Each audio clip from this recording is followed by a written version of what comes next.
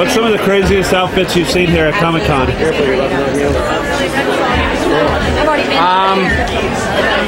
I saw some guy like a minute ago who was dressed like Eric Balfour.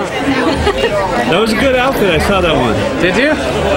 Eric actually just said he dresses as Princess Leia. Yeah. Have you seen that one yet? I've seen. I mean, he does the buns, you know, but like he's always got the buns going. He's always at the buns. You can't necessarily see them, but somewhere on his body, he has twisted large clumps of hair into buns at all times. Sometimes you have to find them. It's a little game that he plays with the people you're watching.